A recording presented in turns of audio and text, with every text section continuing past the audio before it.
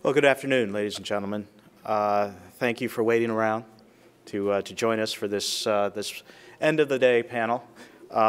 Realize there's a lot of competition out there, a lot of excellent topics, a lot of great speakers, and so we're grateful that you have joined us for this conversation on Cuba. My name is Jose Cardenas. I'm a board member of the ACU, and I will be moderating this discussion, or this conversation. Obviously, if you didn't sleep through the past year, you know that a little over a year ago, President Obama sparked a bit of controversy when he announced his intention to normalize relations with Cuba. And in fact, the controversy was actually rekindled a few weeks ago when President Obama announced that he would be traveling to Cuba this month, in fact, and which would be the first president to set foot in Cuba since Calvin Coolidge in 1928. Our purpose here for this conversation is to take a hard look at President Obama's decision to open up to Cuba. Is it in the U.S. interest? And secondly, where is Cuba going? Raul Castro, Fidel Castro's younger brother and successor, says he is going to retire in 2018. But what does that mean? And what should be the role of the United States in the coming months and years? Now, if you would allow me, ladies and gentlemen, let me tell you what this debate will not be about. We have two serious speakers who have no illusions about the true nature of the Castro regime. We are not here to debate whether Fidel Castro was a benevolent dictator who brought health and education to his benighted peoples. That's a debate for the faculty lounge at your local university. Our starting point is that the Castro brothers are ruthless dictators who brook no dissent and regularly repress their opponents. The question is, how should the United States respond? Should we seek to overwhelm the regime's control with U.S. trade and tourism, or are U.S. interests better served by continuing to deny resources to the Castro's repressive rule by tightening trade and travel restrictions? As I said, we have two standout speakers who are among the best at discussing these issues. I have asked each to offer about 8 to 10 minutes of opening remarks in order to leave enough room for your questions. Now, to begin to address the question of whether opening up Cuba to U.S. trade and tourism serves U.S. interests, I would like to begin by introducing Juan Carlos Hidalgo, who is a policy analyst on Latin America at the Cato Institute Center for Global Liberty and Prosperity. Previously, he was a Latin America director of the International Policy Network. He writes frequently on Latin American affairs, and his articles have been published in a variety of media outlets. He's also a weekly columnist in La Nación, which is Costa Rica's most influential daily newspaper, and he appears regularly on CNN in Espanol and numerous other networks. So to begin, I'll turn it over to Juan Carlos.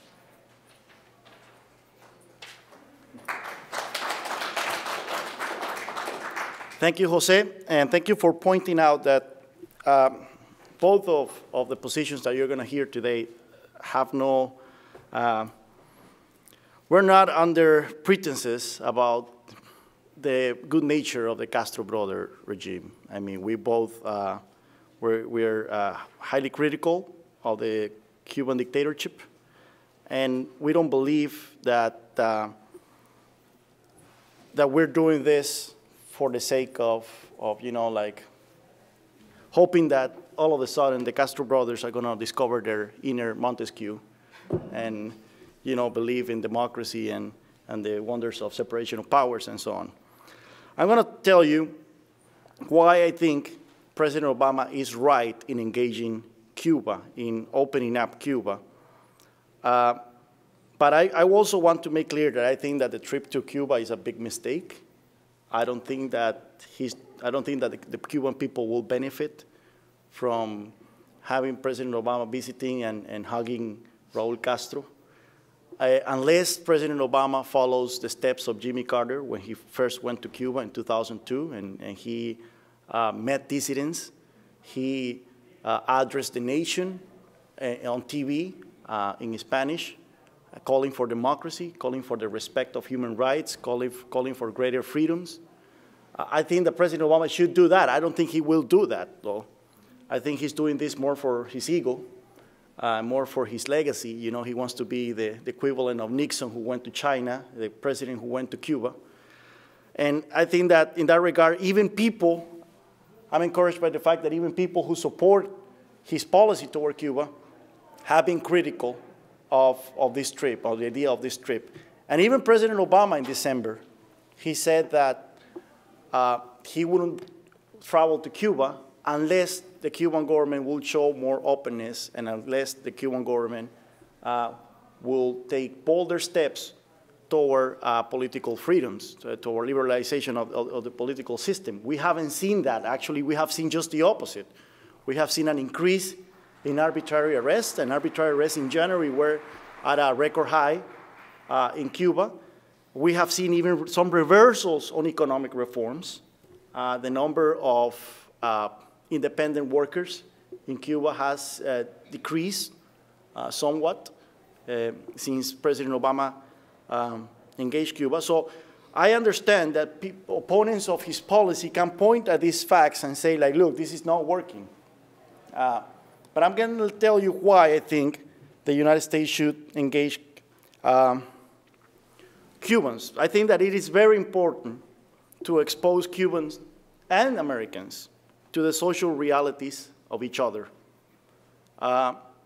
When I went to Cuba in 2007 to meet dissidents in the island, I was impressed about how fond Cubans are about American culture, how fond they are about everything that is US.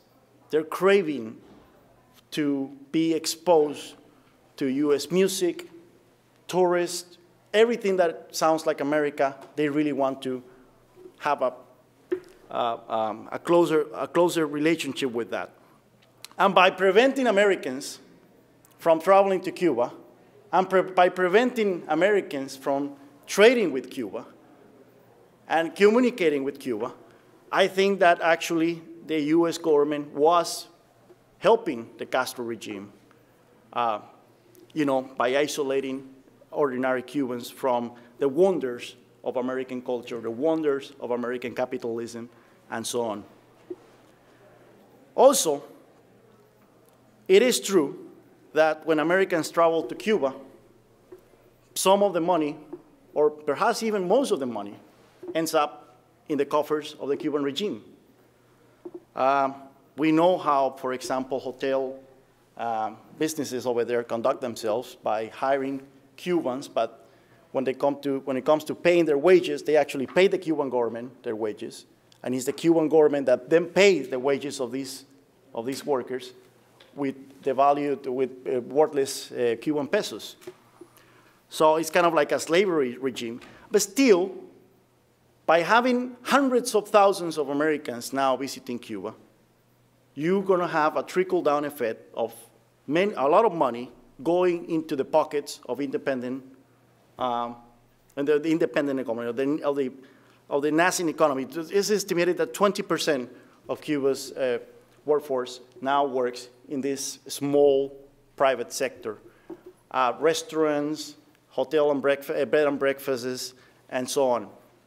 So these people are benefiting from having access to dollars, from having access to money from tourists. And there is nothing that can help, there's nothing more subversive than having a population that doesn't depend exclusively on government for their livelihood. By having a significant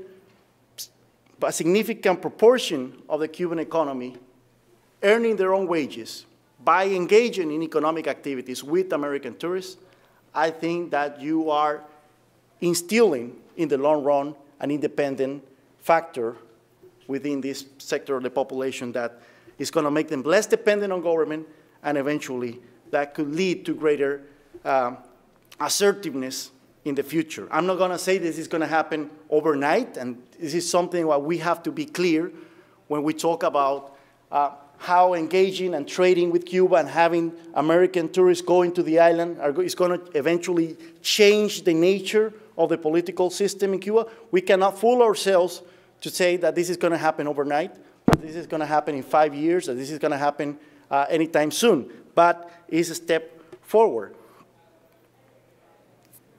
Now,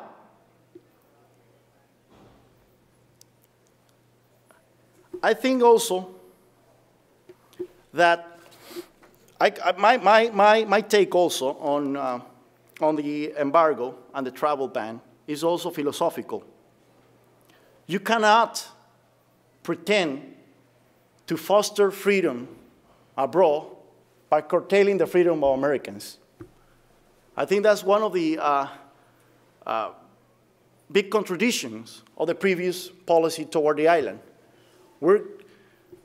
The US government is doing this in the name of freedom, and by doing this in the name of freedom, is curtailing the freedom of Americans to travel where they want to travel where they choose, Cuba, or to trade with people from a specific country like Cuba. And we have to acknowledge the absurdity of the fact that this policy applies only to Cuba. The United States trades with every single country in the world, except with the island. Well, now it is increasingly trading, and agricultural trade has been important in the last 10 years, but these kind of sanctions, namely the embargo and the travel ban, apply only to Cuba. Even Americans are free to travel to Iran, are free to travel to North Korea, but not to Cuba, which I think is absurd. Another point in favor of this policy, of President Obama's policy, is that everybody is favoring it. A majority of Americans is favoring it. A majority of Cuban Americans are favoring it. And a majority of Cubans in the island are favoring engaging with the United States. So by opposing this rapprochement, we're serving just the interests of a minority of people who actually believe that 50 years on, a policy that has utterly failed in bringing about change to Cuba is somehow do in the next few years what it hasn't done in half a century.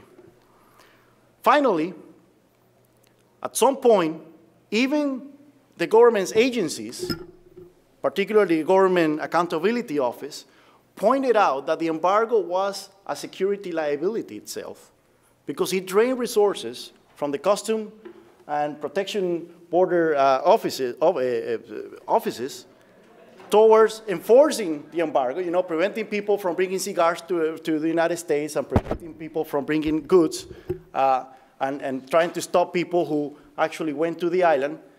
And those resources were drained from properly being spent on preventing terrorists from coming to the United States or preventing people from bringing in drugs and so on.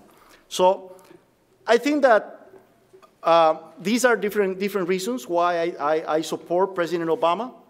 I think if I have to pick one, I will stick with the philosophical one, namely that you cannot pretend to foster or trying to bring about freedom in other countries by curtailing the freedom of Americans themselves to trade and to travel to wherever they want. Thank you very much.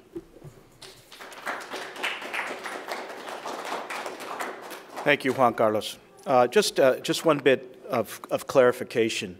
Both our speakers are very well informed about Cuba policy. Juan Carlos spoke about the ban on travel. What Obama did in part of his executive decisions was he opened up why Americans are traveling there today is that he opened up some categories whereby people can legally travel to Cuba if they are there for an express purpose. For example, a cultural visit, something that fosters, according to the Obama administration, something that fosters people-to-people exchange. Just flat-out tourist travel is still barred by U.S. law. So that's the distinction there. Our second speaker is Mauricio Claver Carone. He's Executive Director of Cuba Democracy Advocates here in Washington. It's a nonpartisan organization dedicated to the promotion of human rights, democracy, and rule of law in Cuba. In an independent capacity, Mauricio is co-founder and director of the U.S.-Cuba Democracy PAC. It's the largest single foreign policy political committee in the United States and the largest Hispanic political committee in history.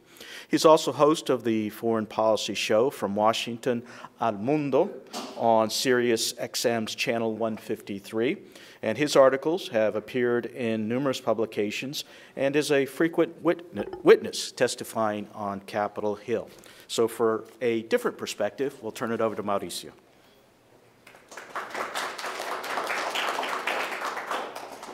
Hi, thank you so much. I'm going to be the anti-philosophical view. I greatly respect Juan Carlos and I greatly respect the philosophical view, but as Benjamin Franklin said, there's nothing more tragic than seeing a beautiful theory be destroyed by a gang of brutal facts. And unfortunately, the facts don't support the theory that Obama's policy was based on. First and foremost, let's begin that Obama's policy change was not based on essentially a philosophical view that more Americans were going to bring freedom, et cetera. Obama's policy change and the secret negotiations that took place over 18 months with the Castro regime in Toronto, Ottawa, and Rome began as a result of a hostage-taking. So the question that Jose first put before us, whether it was in the U.S. interest, the change of policy that Obama did, the first answer to that is that it began and it stemmed from the taking of an American as a hostage. No policy that stems from a hostage-taking is in America's interest. In itself, it's antithetical to America's interests.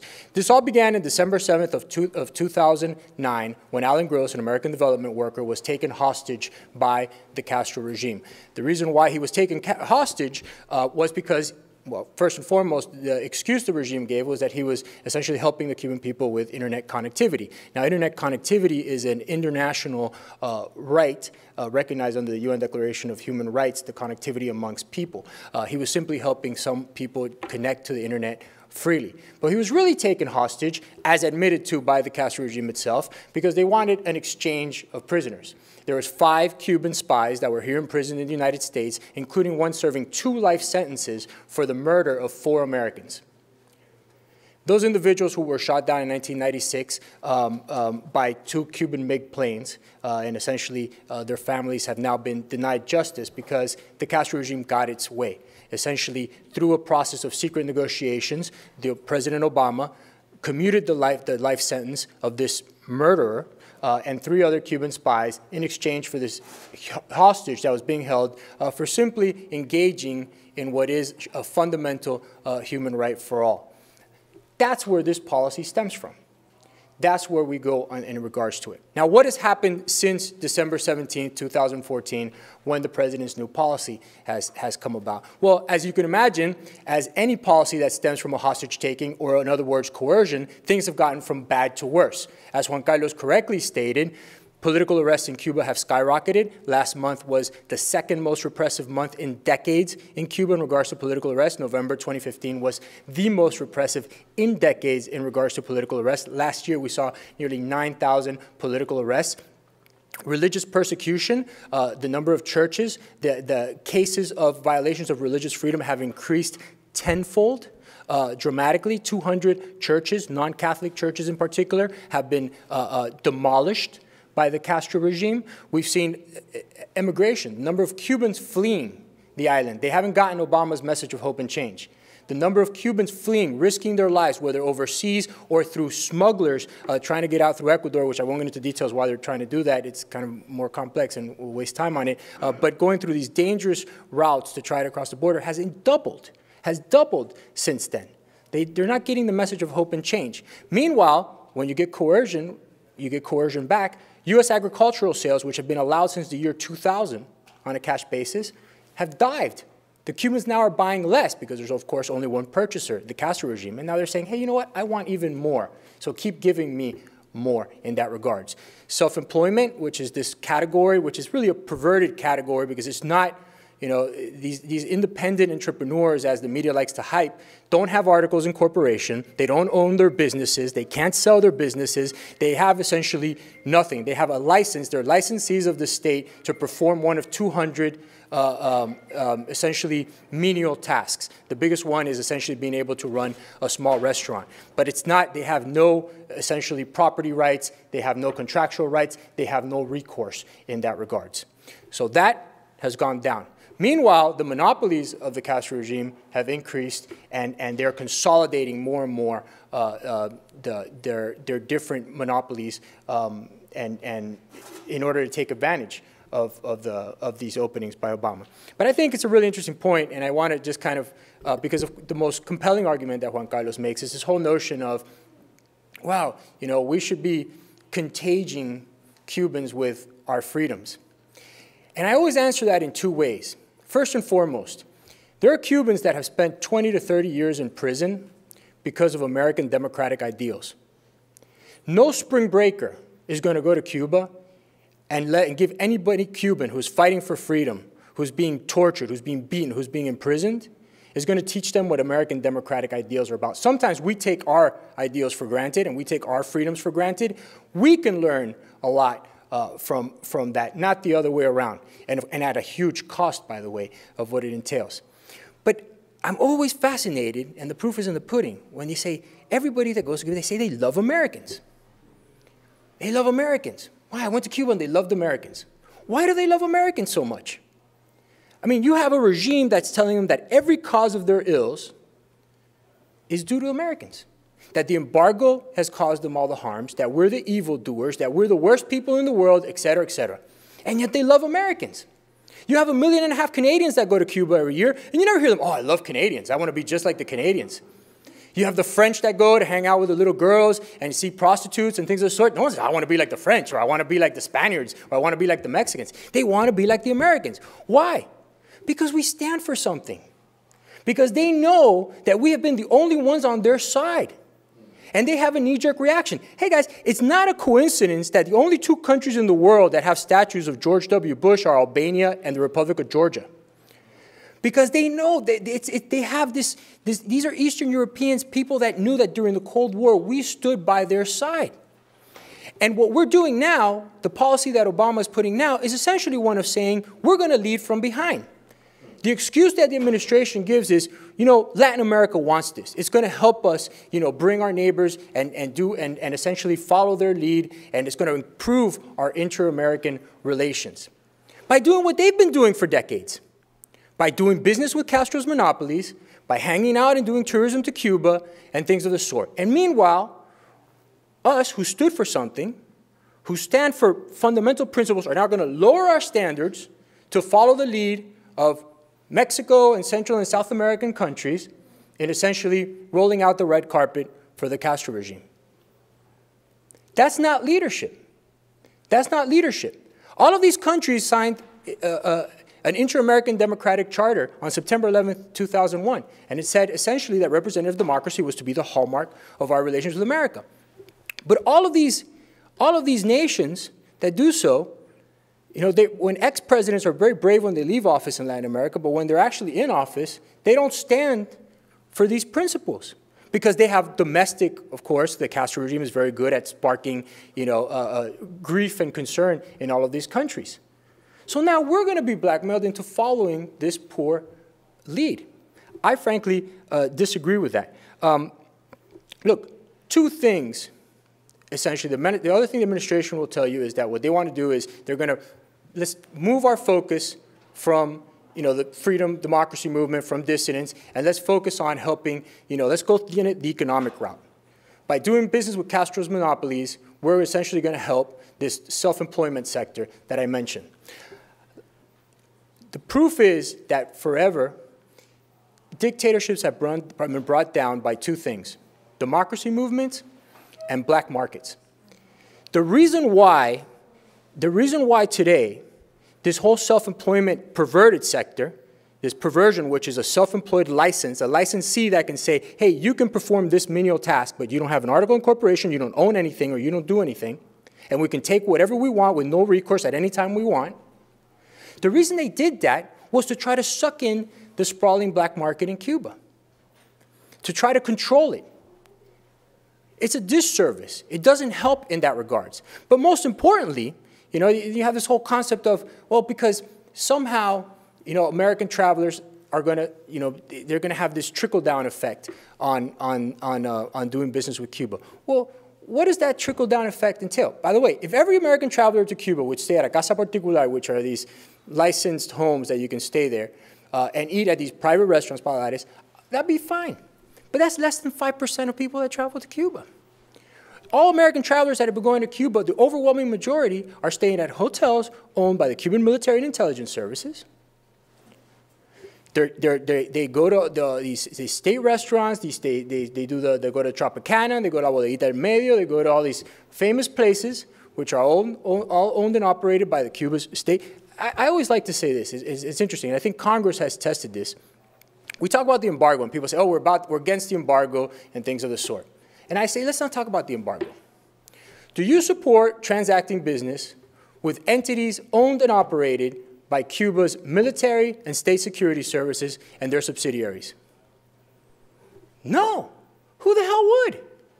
Well, guess what? Article 18 of the Cuban Constitution says all foreign trade and investment in Cuba must be through them. So then what are we advocating for? Do we think that they're going to have a trickle-down effect? And I'm going to shut up now because I'm being told to shut up. Do we think that they're going to have a trickle-down effect? I'm going to tell you why it's not a case. And it's a beautiful theory, but it doesn't work. In 2000, we were told that if we sold agricultural and medical products to Cuba, that this was going to start, they're going to learn how to do business, and then the Inter-Montesquieu is going to come in that regard.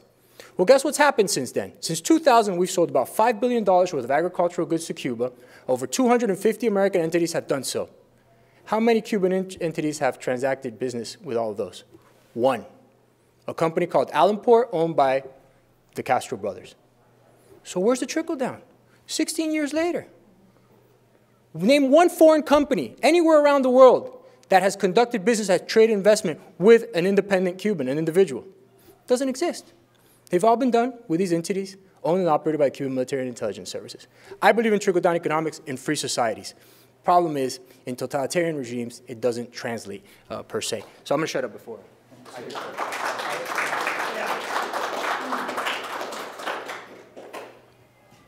Juan Carlos, if you have some rebuttals, if you could work them into your answers, because we're going to go right to questions. All right. But I want you to stand here, and then we'll go to questions. Yes, sir. Yes, thank you very much. I'd just like to get the panel's thoughts on the Pope's involvement in the opening of Cuba. I'm not a big fan of the Pope. I think it was just show. You know, like nowadays, every single politician has to mention the Pope in one of his speeches. And I think it was just a way to sell the agreement, you know, to mention that the Pope was behind it. But I don't think he played much of a role.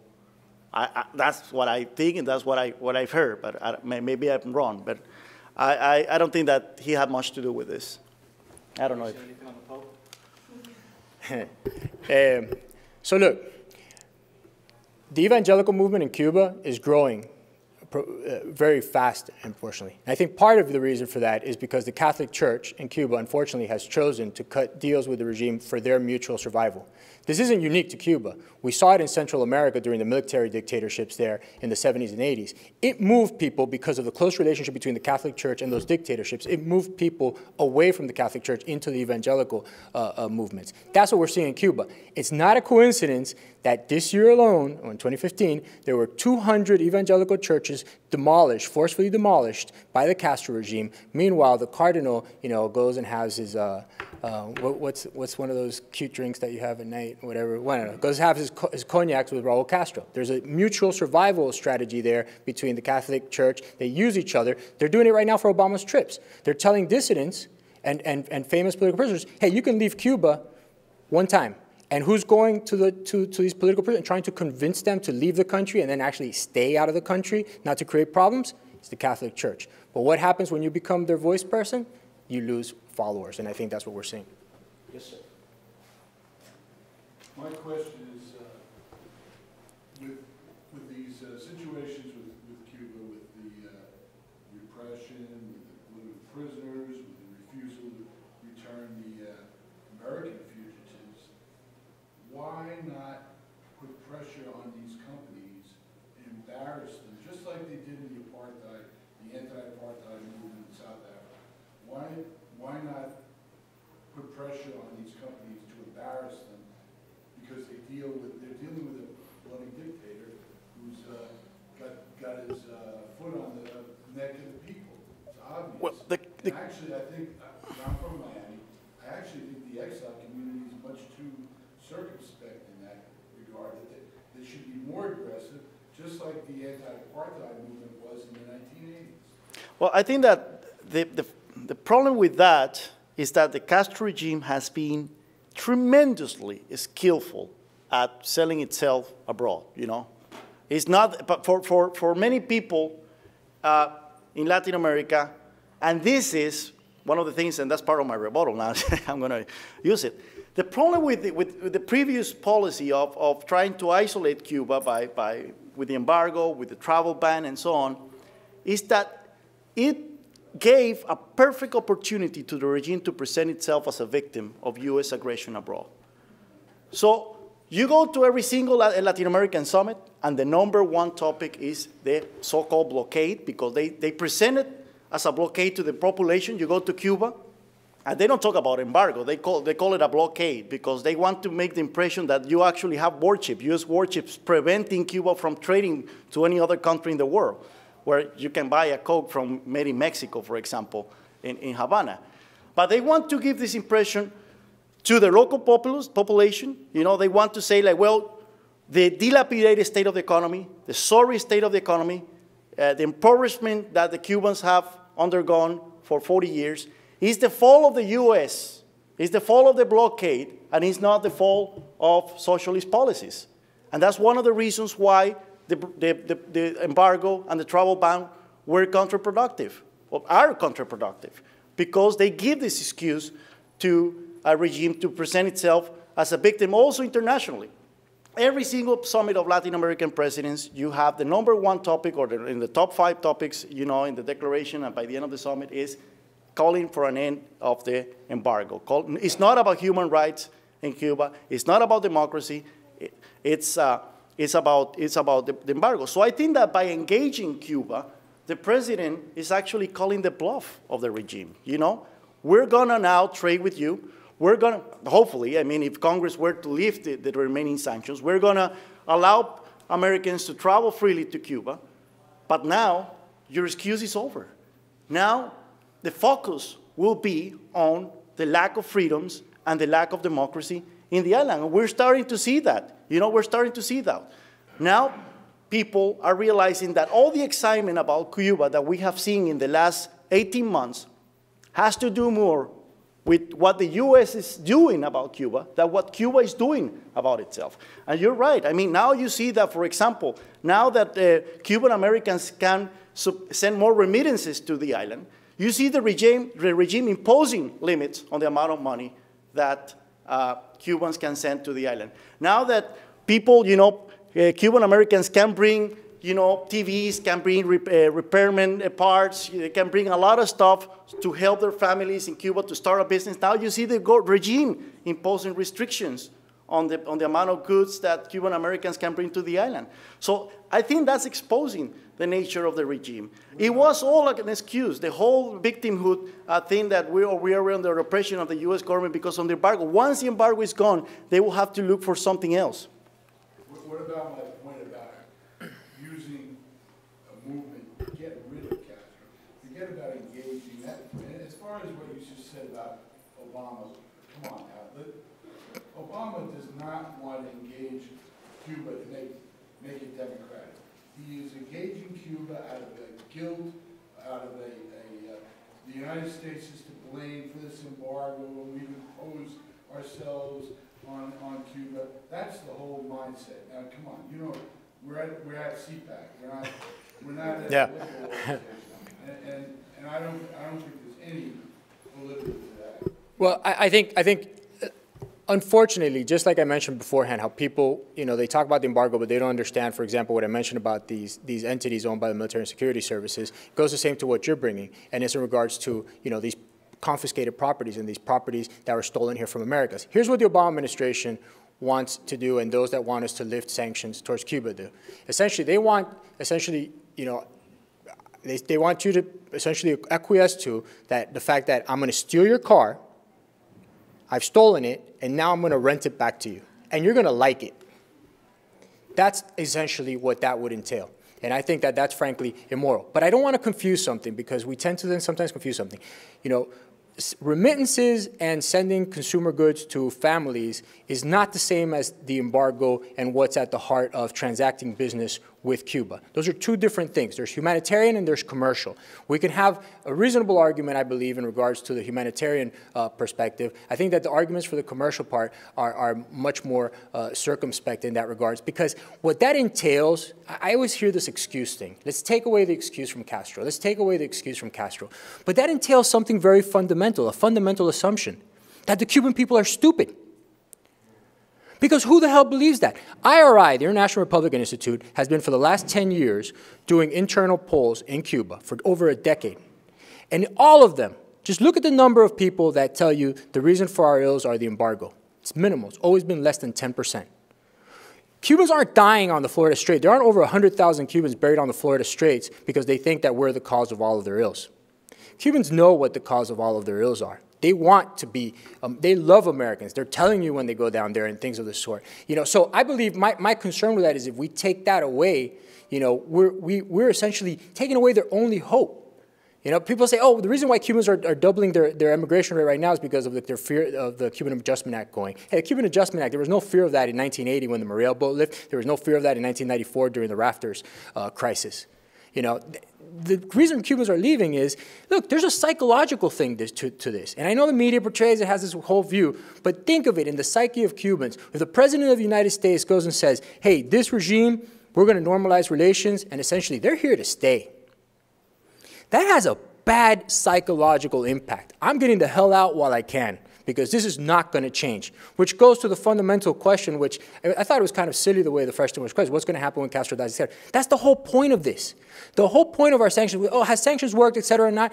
I'll tell you this, the Cuba's regime is politically, socially, and economically bankrupt. So now we have a choice. You can take that funnel, and we can allow the Castro regime to decide who's going to control each key aspect of that, or we could essentially have forced other players into and giving them the position. I don't want to monopolize that, so I'm going to shut up now. But I think that's the fundamental question here. And unfortunately, we're giving all of the levers to Raul Castro to say, hey, my son-in-law, General Luis Alberto Rodriguez López Calleja, you're going to run the entire economy. My son, Alejandro Castro, Coronel Alejandro Castro, you're going to run the entire security apparatus. And my daughter, you know, Mariela, she's the cute one, and she speaks nice. She's going to be the PR person. And guess what? We've just handed it over to a new generation of Castros, courtesy of Obama.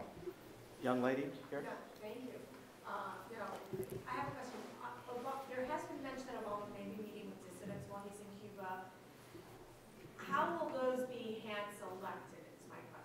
That's a good question, because he's talking about meeting with civil society, which doesn't necessarily mean dissidents, you know, and probably it's the Cuban government, the one that is going to decide who's going to be there and who's not.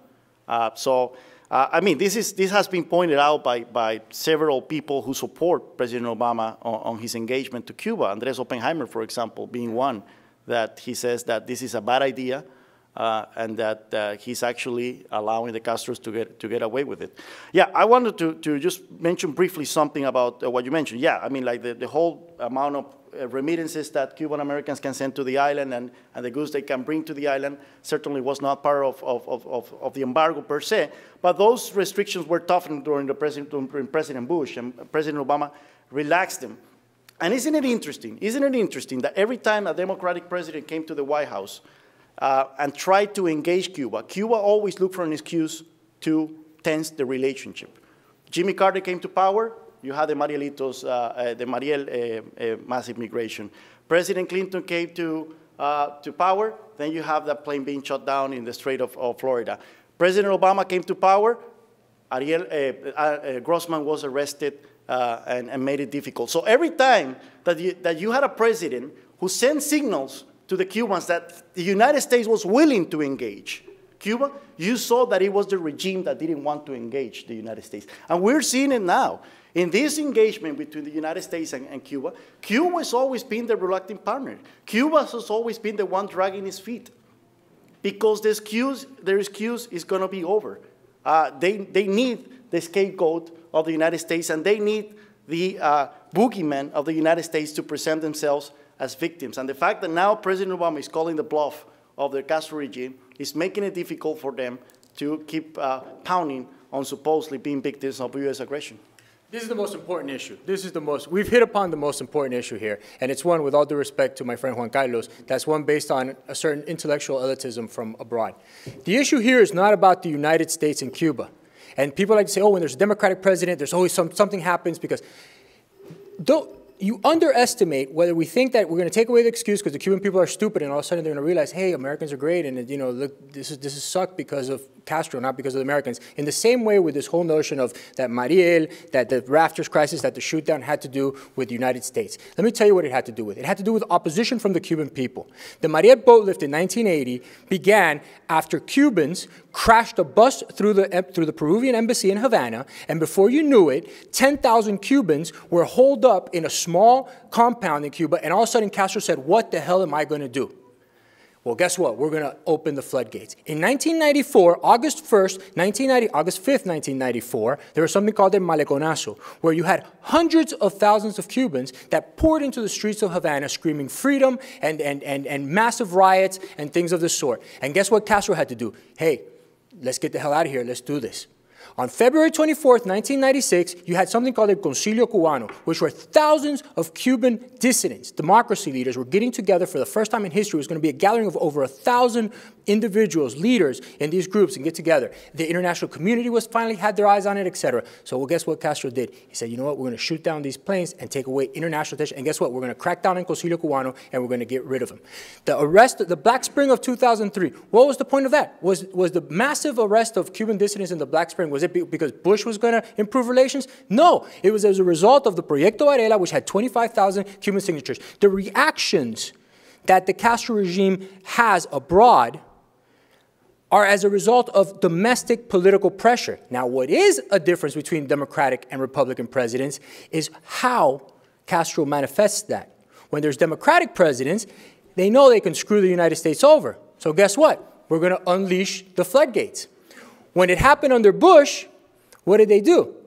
They had to suck it up, because Bush told them that if they unleashed a crisis of that sort, there would be consequences. They had to suck it up, and they had to put them in jail and keep them there and take the international scrutiny, which they thought they could handle because all eyes were on Iraq at the time. Do not underestimate. We have this bad habit of underestimating the intensity, the heroism of the Cuban democracy movement. And the problem with Obama's policy now, as said by President Obama, and going to answer your question on the trip, was the fundamental issue. When President Obama wanted to be elected, he went down to Miami in 2008 and he said, the North Star of my policy towards Cuba is the word libertad. If you read Ben Rhodes' piece last week, before he went down to Cuba, Ben Rhodes being the wonder child of Obama's foreign policy on both Cuba, Iran, and everything else, he said the North Star of my foreign policy, of my policy towards Cuba now, of Obama's policy towards Cuba, is to improve the lives of the Cuban people. So we've relegated freedom, we've relegated democracy to improve the lives of the Cuban people, and whatever the hell that means, because that's subjective and they can define that in any way they can. And what's going to happen with the dissidents? Are they going to meet with dissidents? Or are they not? They're not, because what Obama did is they've already played the Obama administration. December, the president gets down and says in an interview, says, hey, I'm not going to Cuba unless human rights tangibly have improved. Well, guess what? He's now going to Cuba. So what did Castro say the next day? Hey, look, there's no human rights issues in Cuba, and Obama's proved it because he's coming down anyway.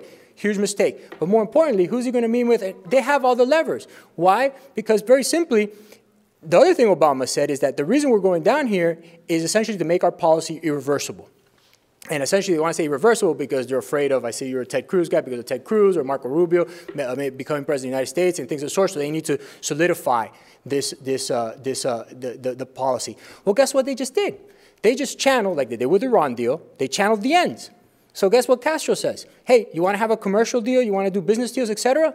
If you speak up, no deals for you. So I'm going to screw your policy over. We've given them all the leverage. Sorry. We've given them all the leverage, handed over to them. I'm sorry, folks. It's 7 o'clock. We're going to take one last question. Thank you. I want to know your opinion on the Plan C for financing socialism of the 21st century. When the Soviet Union came down, Hugo Chavez became the wonder child because of oil money. And now we're seeing that Colombia is signing peace agreements with the FARC, which is the biggest drug cartel in the world, in Havana, Cuba. So while they are like signing peace with the United States, already the Cuban regime is making the Plan C on how they're going to finance socialism of the 21st century, which is like invading the rest of Latin America. Because I agree with Juan Carlos, in all Latin America, Cuba is admired. Because every person that admires communism is because they don't live in communism, and when you try to say something about human rights, they say, no, education and healthcare are free. So my question is, what possibilities are there that socialism of the 21st century start financing themselves with drugs, and would you think that then the only chance that America has to stop that is legalizing them? Go ahead. That's not really my issue, but you go first. I'll follow you. Well, I'm all about drug legalization.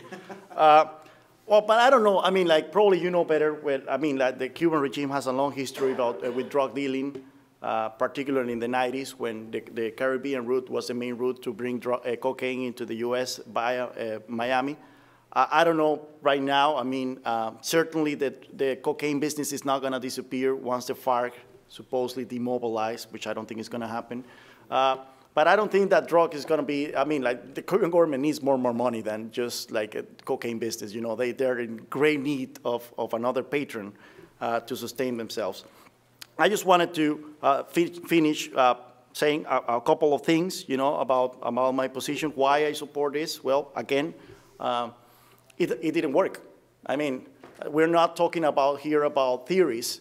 We're not talking about possibilities. We know for a fact that the embargo and the travel ban didn't work. It didn't work in 50 years, and it wasn't going to work in the next 5 years, and it wasn't going to work in the next 10 years. So that's the whole point about this debate. Where we're talking about here about two possibilities that we haven't explored, no. We're talking about one possibility that we did explore, and it utterly failed. And I agree with you that Cubans are not stupid. And last year, there was a poll taken by the Washington Post and Univision in Cuba, and it shows that a majority of Cubans in the island favor rapprochement with the United States. So I think that we should listen to the voices of the Cuban people in the island. We should listen to the voices of leading dissidents in the island like Joanny Sanchez, who claim that the embargo is actually counterproductive and makes their case more difficult. Freedom is subversive, and you don't foster freedom by curtailing the freedom of Americans to travel and to trade, and you don't foster freedom by curtailing the freedoms of Cubans to engage with Americans and trade with them. That will be it. So first of all, in regards to that poll, the poll was Washington Post and Univision put it out, but it was actually done by a company called Ben Dixon and Amandi, and it was asked by the Obama administration to do this poll. And it's a Democratic pollster, and this is the same pollster, a pollster who has never polled in Cuba before, has no idea how to poll in Cuba. And funny, because the Obama administration never cared about the IRI polls done by professionals that have been polling closed societies for decades, but all of a sudden they send in these guys that never. But they did poll in Nicaragua in 1991, and these are the same pollsters that said that Daniel Ortega would beat Chamorro by 15 points, and he actually ended up losing by 12 points. So in this regards, that's not has a very good track record in that sense. But look, I think Juan Carlos makes a very fundamental point, which is what you see in the media played out all the time. So change is a verb. Change can also be a noun, but change is not a policy.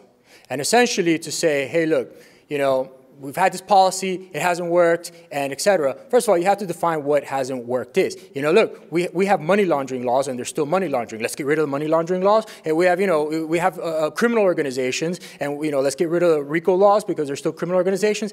These entities owned by the Cuban military and intelligence services are criminal organizations. And what we have are laws. Look, I wish I was a complete libertarian, and I love the Cato Institute, and that the market fixed everything. But even God doesn't believe that because he gave us the 10 Commandments. So we need to have a certain legal perspective, and it's about common sense. Do we want to do unconditional business with these criminal organizations owned by the Cuban military and intelligence services? No. As regards tourism, it's about travel-related transactions. Why does Castro want tourism more than anything? Because this is the #1 source of revenue. Tourism is to Cuba. People say, oh, but we can travel to Iran and North Korea, but not Cuba. Tourism is to Cuba what oil is to Iran. We would sanction oil. Now, if we sanction oil for Cuba and tourism to Iran, well, then we'd be really stupid. Then we'd be really short-sighted. But look, the fundamental issue is this. And I'm going to end with President Obama's trip because it goes to the whole geopolitical perspective, which I think is very important and I think goes to your question as well. People say, oh, it's the first time Obama went down since Calvin Coolidge. Yes, but it's also the first time, and I think this is very important, this is the first time that a U.S. president goes to a dictatorship since Lyndon Johnson went to see Somoza and toast with him in 1968 in Nicaragua. That's not something we should be doing nowadays. 34 out of 35 countries in Latin America today are democracies. Some more imperfect than others, and we're seeing the issues in Venezuela thanks to Cuba's continued agitation, but we're seeing all of those issues. I think the model that should be followed is that of President Reagan. And President Reagan, he went in 1982, he went to Honduras to celebrate the election of Dr. Roberto Córdoba Suazo, who was the first constitutional elected president of Honduras after decades of military rule. And he went, and that began a process of saying our priority, our North Star of our policy is democratization, and that began and unleashed that tidal wave. Because we stand for something. And frankly, I don't care if other countries don't like our policy. But we should not lower our standards because other countries don't like our standards. And they're unwilling to raise theirs. If 34 out of 35 countries, man, it's funny because the Europeans don't like our Cuba policy. But there's only, like the Americas, where only one country is an anomaly, in Europe, the anomaly is Belarus.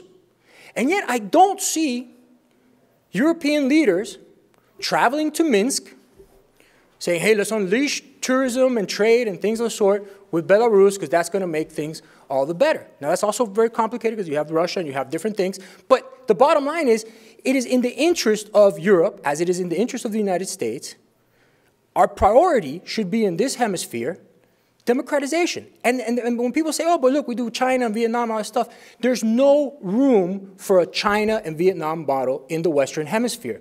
We've had that before. It was called Somoza, it was called Batista, it was called Pinochet. We've had that before. There's no room for that. And if we're now going to say, as Obama himself said, hey, we should have like a China, we can have a China model here, we're opening up the floodgates. And by the way, state capitalism, which now seems like a pretty cute, common thing, had a name, 50 years ago. It was called fascism, and it sucks, And we should not allow it here in the Western Hemisphere. It is against our geopolitical interests, and I'll close with that. Thank you very much. And Juan Carlos, thank you. Mauricio, thank you for a serious discussion of the issue. Very well presented, the particular viewpoints, and I hope you all enjoyed it as much as I did. And enjoy the rest of your CPAC, folks. Thanks.